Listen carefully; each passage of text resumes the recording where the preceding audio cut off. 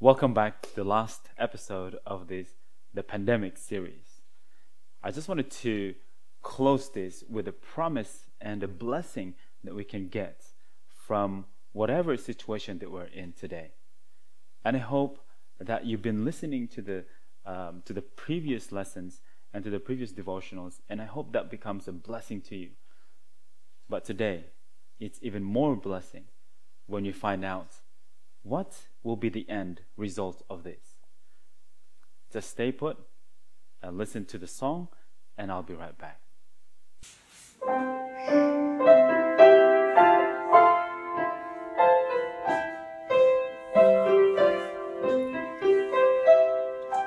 Jesus loves me, this I know, for the Bible tells me so. Little ones to Him belong. They are weak, but He is strong. Yes, Jesus loves me. Yes, Jesus loves me. Yes, Jesus loves me. The Bible tells me so. Jesus loves me, He who died, heaven's gates to open wide. He will wash away my sin. Let His little child come in. Yes, Jesus loves me. Yes, Jesus loves me. Yes, Jesus loves me. The Bible tells me so. Yes, Jesus loves me. Yes, Jesus loves me. Yes, Jesus loves me. The Bible tells me so. Welcome back. Now, today's episode, we are going to talk about the two coronas. Now, the question that we may ask ourselves, are we going to live a normal life the same way we lived our life before the pandemic, before the coronavirus? If so, when? How? What have we learned about life from this pandemic experience? What I've learned is you will either have one of two things, whether a coronavirus or a crown of life. How did I get to this conclusion? Well, corona in English is translated crown. So here we have two crowns, the coronavirus or the crown of life. Now you pick your choice. Here's the thing though, your preparation determines what choice you've made. You either prepare for the coronavirus or prepare for the crown of life. Now, let me just ask you this question, or maybe you're asking this question yourself. How can I prepare for the crown of life? Now, let me give you a text in John chapter 14, verses 1 to 3. John chapter 14, verses 1 to 3. And it reads, "Let not your heart be troubled. Ye believe in God, believe also in me. In my Father's house are many mansions. If it were not so, I would have told you. I go and prepare a place for you, and if I go and prepare a place for you, I will come again and receive you unto myself, that where I am, there ye may be also." Friends, this is Jesus speaking to His disciples, and He told His disciples, don't let your heart be troubled.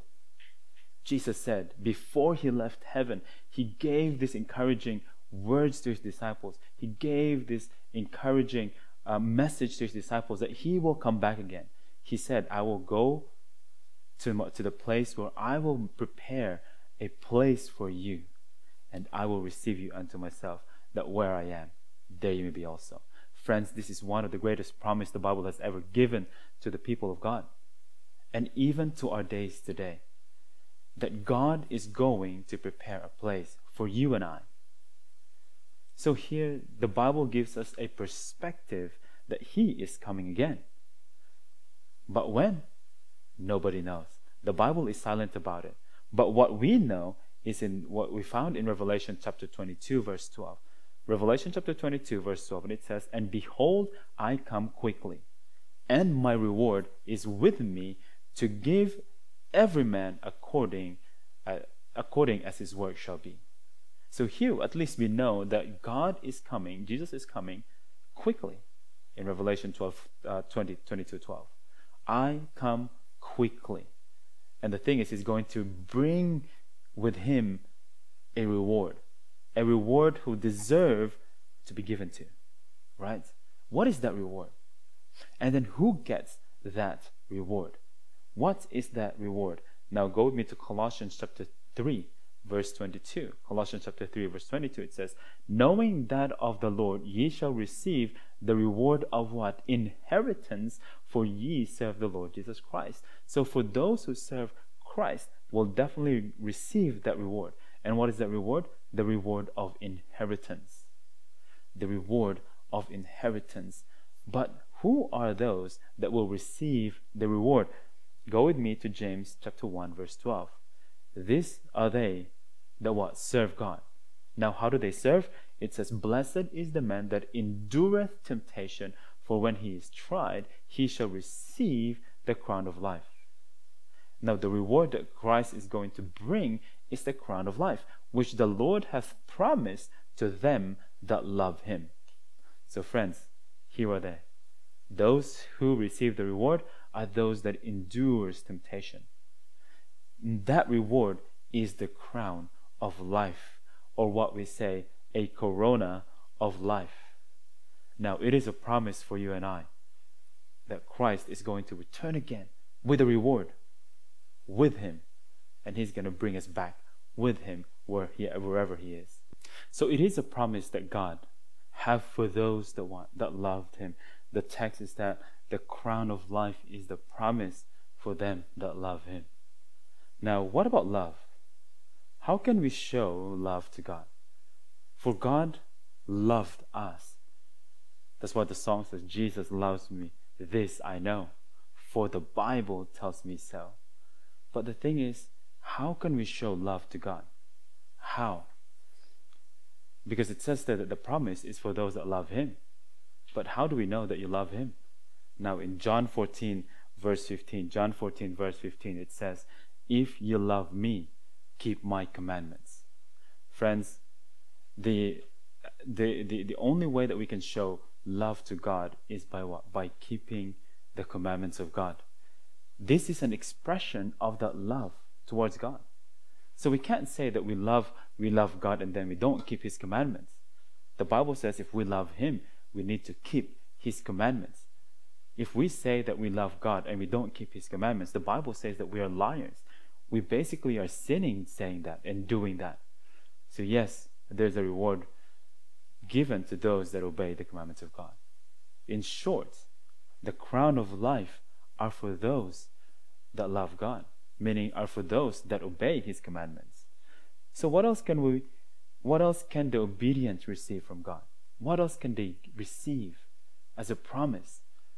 In Revelation chapter 22, verse 14, Revelation 22, verse 14, it says, "Blessed are they that do His commandments, that they may have the right to the tree of life, and they may enter in through the gates in the city."